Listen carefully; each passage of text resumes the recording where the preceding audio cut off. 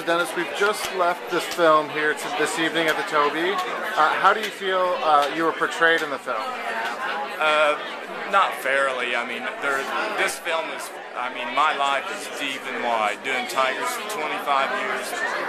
Basically, it started with the police that came after me and didn't ethically get me, and here I am on CNN with Tigers, and the USDA hadn't been inspecting me, and my Tigers was fine, but it put me in jeopardy with them.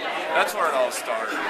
There is so much that is not involved, and that's what my friends are so aggravated about. I mean, it portrays me in a short little, worst 10 minutes of my life, so to speak. But there is so much involved that is totally good. And basically, you would have to read the book I've got going. It's called No Tigers Allowed: The Life, the Controversy, and the Conspiracy. Okay. So future audiences, Dennis, what are a couple of things you want them to know maybe before they go into this film?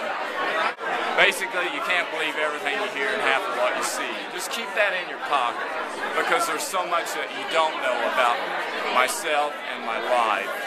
And this movie, it's great, but it's also like a coloring book that each of us had at home as a kid. You can color outside the lines, you can color it any way you want. And a producer with an opinion made this movie that I stick up for.